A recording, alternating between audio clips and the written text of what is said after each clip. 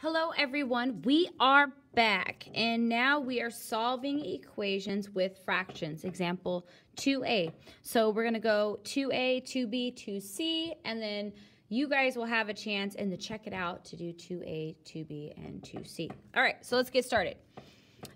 We are solving equations. So we know that there's an equal sign, and we are trying to figure out what n equals. So to figure out what n equals, we have to isolate it. We have to get it by itself. So it is the only thing on the side of the equation. Right now, n is not by itself. There is a 2/7 over here. So we need to get rid of it. So how we get rid of it is through inverse operations. Remember, inverse operations are operations. Oh, we can't see that. Let's slide this over a little bit. Inverse operations are operations which are inverses of each other. So the inverse operation of addition would be subtraction, and the inverse operation of subtraction is addition. The inverse operation of multiplication is division, and the inverse operation of division is multiplication. All right, cool. We're back over here. Trying to get n by itself. So how is 2/7 related to n? Well, it's related through addition. So we need to do the inverse operation, which would be, yes, subtraction. So we're going to subtract by 2/7. And this is how you show your work, just like I'm doing here. And we have to do it to both sides of the equation, right? Cool. 2/7 minus 2/7 is 0. So those cancel out, and we're just left with n. Awesome. We have now isolated n. N is by itself. Now we just need to do this little bit. This is a negative, it kind of looks weird, but this is a negative 3/7, okay? So negative 3/7 minus 2/7. Well, this is a negative number, and this is a negative number. So whenever you have two numbers that are negative, you just go ahead and add the numbers and then keep the sign. So which is totally awesome is that they have a common denominator. So all we need to do is keep that 7 and then add these. What's 3 plus 2? 3 plus 2 is 5. And since they're both negative, we're just going to keep the negative. And so the answer is n equals negative 5/7. Cool. Are we done? No, we're not done. We need to check this. So remember, whenever we check a problem, we have to write the original equation. So we're going to rewrite that. N plus 2/7 equals negative 3/7. And we are going to be evaluating this when n equals negative 5/7. So we're going to substitute this in for n. So instead of writing n, I'm writing negative 5/7 here, plus 2/7 equals negative 3/7. Does it equal? I don't know. We have to figure out if it does. Okay, so this is awesome. They both have a common denominator, and we're adding. So we can go ahead and keep that denominator of 7. Okay, what I notice here, this is negative, the 5 is negative, the 2 is positive. The signs are different. When the signs are different, you take the difference. So we're going to take the difference between 5 and 2. What's the difference between 5 and 2? It is 3. Okay, so the difference is 3. Then we look at the two numbers, 5 and 2. Which number is bigger? 5. Well, what is the sign of 5? 5 is negative, so that means our answer is going to be negative. So negative 5/7 plus 2/7 equals negative 3/7, which is the same thing as over here, negative 3/7. So this is a true statement. It is true. And what does that mean? Well, that means that the original solution that we have is a solution to the original equation. So let's write it. N equals, so let me move it up. Negative 5/7 is the solution to the, solution to the equation n plus 2/7 equals negative 3/7. All right, there we go. Okay, on to the next one, 2b. All right, here we go. Y minus 1/6 equals 2/3. Okay, same thing. We got to isolate y. We got to get y by itself. Is y by itself? No. Okay, what's around y? This negative 1/6 business. How do we get rid of it? Well, we have to do the inverse operation of a negative, which is a positive. So we're going to add 1/6 to both sides, just like this. This is exactly how you'd show your work. Negative 1/6 and a positive 1/6 are going to cancel each other out. So we did it. Y is now by itself. And now we have this business of 2/3 plus 1/6. Okay, I'm going to go over here to my little side paper and do this bit. 2/3. Just to keep things neat. You don't want to do it right here. It just muddles it up. You want to keep your equation kind of going down really, really neat. And so do these little calculations on the side. Okay, so what would the common denominator be between 3 and 6? Well, if you count by threes, 3, 6, oh, okay, that's 6. Well, that's a 6. Okay, that's going to be our common denominator. It was going to be 6. This is already a 6. Cool, we're going to leave it just like that. 3 times what is 6? Well, 3 times 2 is 6, and you got to do it to the bottom and the top. So we end up with 2 times 2, which is 4, over 2 times 3, which is 6, plus 1 over 6. Which happens to be, what, we keep this 6 on the bottom and then just add the top. 4 plus 1 is 5. Cool, 5, 6. We're going to write that right there. That's what 2/3 plus 1/6 equals is 5, 6. All right, that's our answer. Are we done? No, we're not done. We need to check our answer. And whenever we check our answer, what do? You are correct. We are going to write the original equation. Right there. Awesome.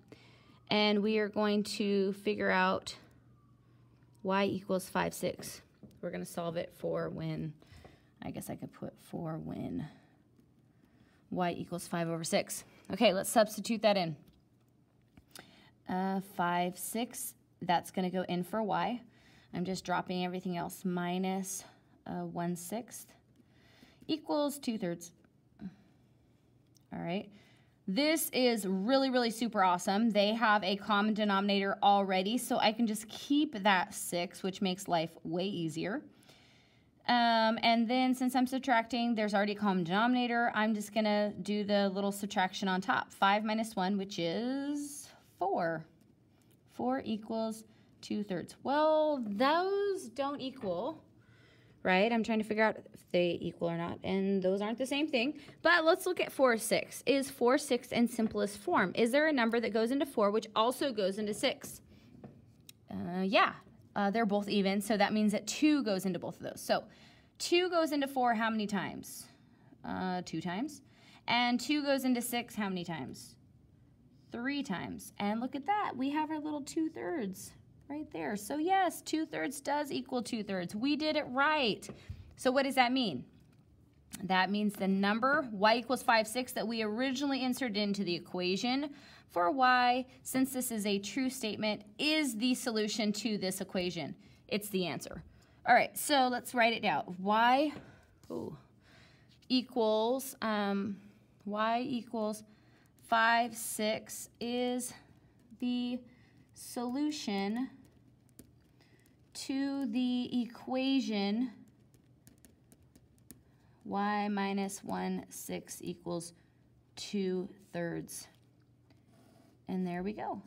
That is the answer. We did it. Okay, on to the next. Ooh, this one looks fun. 2C. All right, so we have 5, 6x equals 5, 8. All right, is x by itself? We're always trying to, whenever we have an equation, we're trying to get x by itself. Is x by itself? No. Okay, what's around x? 5, 6. It says 5, 6x. Well, when a number is really, really super close, it's touching x. What that means is it's multiplied. So we have 5, 6 times x.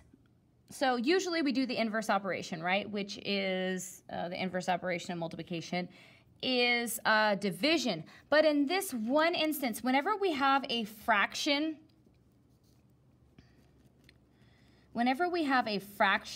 multiplied by the variable, whenever we have this little scenario like this, what we're going to do is we're actually, instead of dividing by the same number, we are going to multiply by the reciprocal.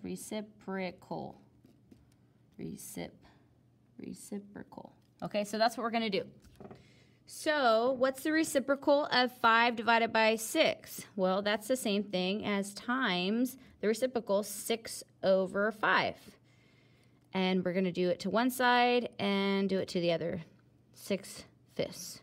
Now, when we do that, what happens? We have two fractions. We have 6/5 times 5/6. Well, whenever we're multiplying fractions, what do? We look to cross cancel first and then multiply across. Okay, so let's look. Let's see what happens when we look to cross cancel. Is there any common factors between 6 and 6? Well, yeah, 6. 6 goes into 6 one time, 6 goes into 6 one time. Let's look here. Are there any common factors between 5 and 5? Oh yeah, 5. 5 goes into 5 one time, 5 goes into 5 the other time. So when we multiply that by the reciprocal, what happens is all this ends up being 1, and 1 times x is x. So we just isolated x and got x by itself. So whenever you see that little fraction right there, instead of dividing, even though it is times x, we're just going to multiply by the reciprocal. All right, so let's go over here to this side. We are multiplying fractions. We are going to look to cross cancel. This is super nice. There's a 5 and a 5. 5 goes into 5 one time. 5 goes into 5 one time. Now we have 6 and 8. What goes into 6 and 8? Yes, 2 goes into 6 and 8. 2 goes into 6 3 times. 2 goes into 8 4 times. So we are left, when we multiply across, 1 times 3 is 3, and 4 times 1 is 4. And there we go. Are we done? No, we're not done, because we have to check our answer by hand. So we're going to rewrite the original equation. 5 6x equals 5/8. Let me make a better equal sign. For when x equals 3/4. All right, let's go ahead and substitute it in. So I'm rewriting this 5 6. Instead of writing x, I'm writing 3/4 equals 5/8. Okay, here we go. We are multiplying fractions. So whenever we multiply fractions, first we look to cross cancel. Are there any common factors between 5 and 4? I'm going to say no. What about 3 and 6? Any common factors between 3 and 6? Yes, 3. 3 goes into 3 one time. 3 goes into 6 2 times. All right, now we're just going to go ahead and multiply across. 5 times 1 is 5. 2 times 4 is 8. And there we go. We have 5 equaling 8, which is a true statement, which means x equals 3/4 is the solution to the original equation. So let's write that. X equals 3/4 is the solution to the equation 5 6x equals 5/8. Oh, you couldn't see that. There you go. X equals 3/4 is the solution to the equation 5/6x equals 5/8. And there we go. There's our answer. And now it is time for you guys to check it out, okay? This is where I want you guys to go ahead and check it out example 2A, check it out example 2B, and check it out example 2C. So let's go ahead and pause. You're going to go ahead and, where's our friend? Where is he at? Oh, here they are, or she. It could be a dragon. You're going to go ahead and pause and work these problems out. And then when you get done, unpause and let's see if you got them right. All right, see you in a bit. Bye.